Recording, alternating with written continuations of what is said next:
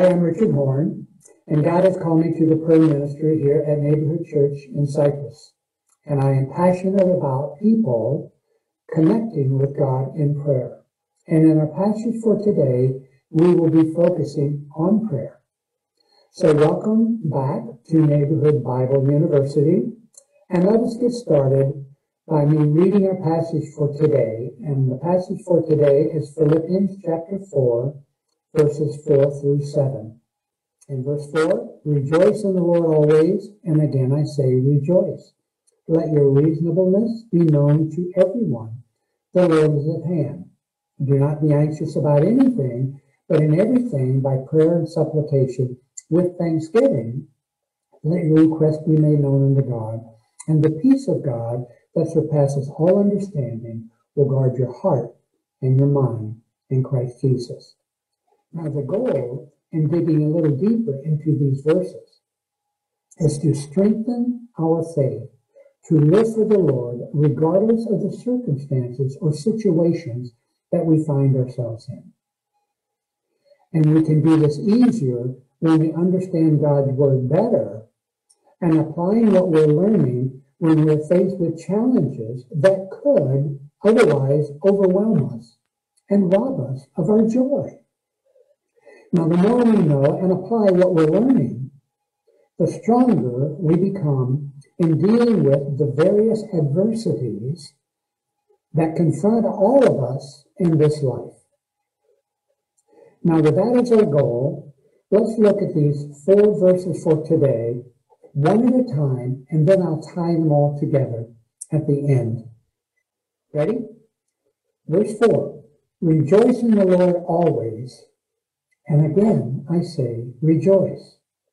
Now, why do you think Paul keeps emphasizing and stressing the importance of being joyful in your life? Could it be that joy plays a vital role in the believer's spiritual stability and spiritual health?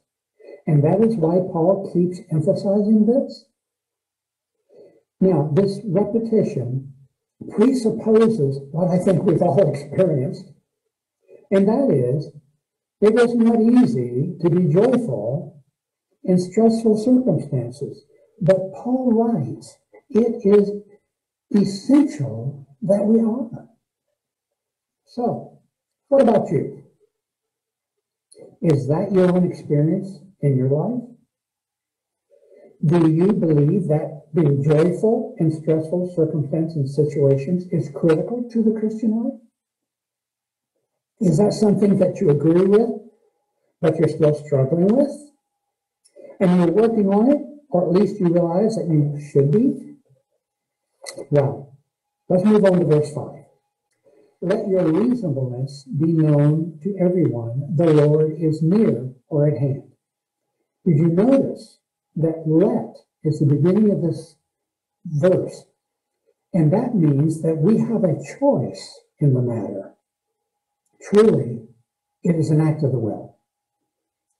Now, I'm going to give you a few Greek words. I'm just going to spell them for you because some of you like to dig into it a little bit further. And so the word reasonableness is spelled E-P-I-E-I-K-E-S, meaning gentle spirit. Isn't that a beautiful word? Gentle spirit. This word is so rich in meaning that we do not actually have a single English word to describe it. Summarizing what I gleaned, perhaps graciousness of humility. In other words, the humble graciousness that here comes, this is very important, that produces the patience to endure injustice, disgrace, mistreatment without retaliation, bitterness, or vengeance. Wow, there's an awful lot to this verse, as I'm sure you will agree. Let's continue with verse 5. It says, the Lord is near or at hand. And once again, the Greek word is spelled, for near is spelled E-N-G-U-S. Once again, E-N-G-U-S. And it means either near in space or in time. Now, this should be a great encouragement to all of us, for the Lord is always near. And may I say, he is as near as a prayer away.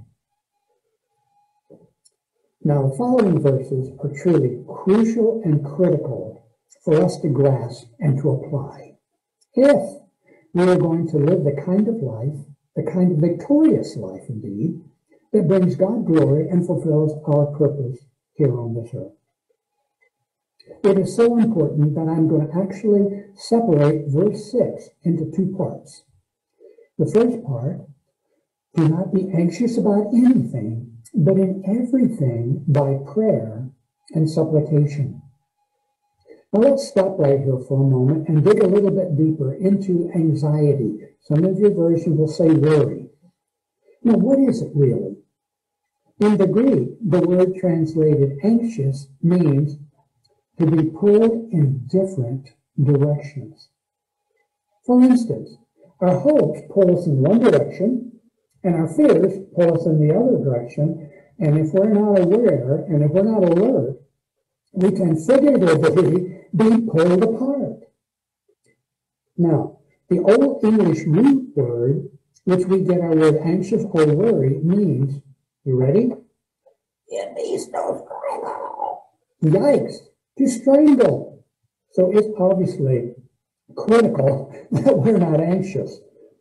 Now, from a spiritual point of view, being anxious or worried is wrong thinking in our minds and wrong feelings in our hearts about circumstances, people, and or things. Bottom line, being anxious, worrying, is the greatest thief of your losing your joy. Now I have a question for you. I separated this verse intentionally in order to ask you this particular question. What is supplication? Now this is not a rhetorical question. It's something I really want you to think about. What is the difference between prayer and supplication? Paul didn't use two different words for the same thing. There is a difference here. Now, how would you describe supplications if someone asked you, well, I don't understand the difference between prayer and supplications. Is there a difference? How would you answer that person? Now, what I'm going to ask you to do in a moment, but not just right now, but in a moment, is I want you to pause the video, then turn in your Bibles to Daniel chapter 9. That's Daniel chapter 9, and I want you to read verses 1 to 19. Welcome back. Did Daniel answer the question for you? Did it help you come up with your own solution as to what is supplication? Well, supplication generally is this. It is an intensity, it is an earnestness in pouring our needs and problems before the Lord. Just laying them out before the Lord. In other words, we're getting serious in our petitions. We aren't just saying prayers, and we all say prayers. If you're a parent, you said prayers with your children when they went to bed. You've said grace at the table. If someone's asked you to pray for them, you prayed for them. We all say prayers. But you see, there's no room in a supplication for half-hearted insincerity. It is serious. This is engaging in serious business with God, where there is genuine pouring out of our hearts to Him in earnest. With an attitude of humility, we are beseeching, sincerely and humbly praying what is so heavy on our hearts. Now I'm going to read verse 6 in its entirety. Ready? It says, do not be anxious about anything, but in everything by prayer and supplications with thanksgiving, let your request be made known unto God. And we'll stop right there. Let your request be made known unto God. Young Worsby writes, Paul does not write, pray about it. He is too wise for that. He uses three different words to describe right praying, how we should pray rightly. He uses prayer, supplications, and thanksgiving. Right praying involves all three. The word prayer is the general word for making requests known to God. It carries the idea of adoration, devotion, and worship. Now, whenever we find ourselves worrying, it's my recommendation that our first action ought to be to get alone with God, if at all possible, and start by thanking Him. Start literally by thanking Him. Paul writes in several other places of Scripture how it's so important to be thankful. For instance, in Ephesians chapter 5, verse 20, he says there, "For all things give thanks." Then you turn over to 1 Thessalonians chapter 5, verse 18. He says, "In all things be thankful."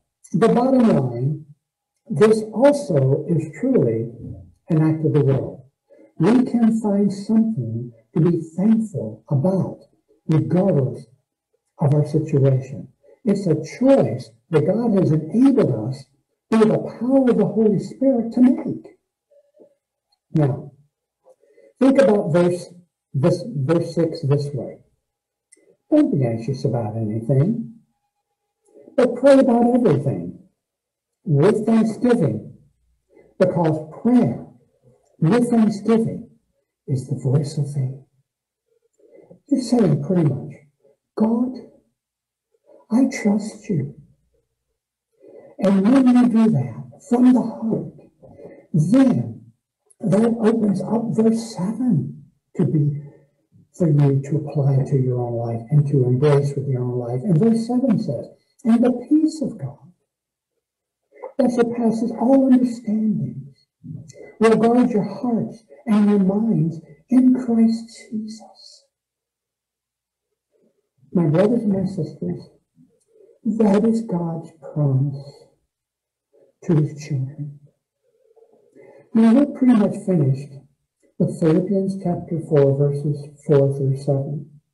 And so what I want to do in bringing this study to a close is I want you to turn in your Bibles to a very helpful scripture verse. I'm going to give one out of the Old Testament and one out of the New Testament in wrapping up. I want you to turn to Isaiah chapter 26. Isaiah chapter 26. And look at verses 3 and 4. And then really meditate on these verses along with Philippians chapter 4, verse 7. And as you do, just ask the Lord to help you understand more fully how to rest in His peace. Okay? Isaiah chapter 26, verses 3 and 4. And Isaiah speaking, he says, "You, to God, you will keep him or her, put your name in there, in perfect peace, whose mind is stayed on you, because she, put your name in there again, trusts in the Lord." And trust in the Lord forever. For now the Lord is everlasting strength. And then the verse I just mentioned to you just a few moments ago is 1 Thessalonians chapter 5, verses 16 to 18. And it adds one more essential reason why we need to meditate and learn how to apply these verses in living our lives for the Lord. Now, for those of you that have not come up with a life verse yet, I would recommend this. Are you ready? Here it is. It says, "Rejoice in the Lord always." Right? Rejoice in the Lord. Pray without ceasing. That doesn't mean saying prayers continually. It means communion and union with God. You're living in the presence of God. So it says, pray without ceasing. And then it continues on. It says, "In everything, give thanks." In everything, give thanks. And here it comes. "For this is the will of God in Christ Jesus for you." Got it? For this is the will of God in Christ Jesus for you. That's right.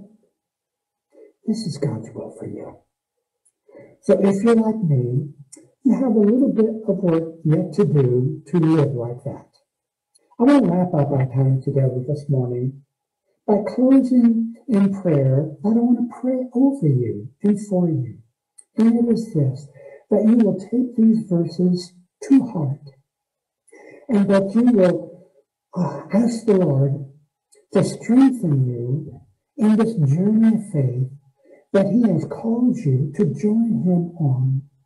And so, Lord, I lift this up as I pray over my brothers and sisters who may be tuning in.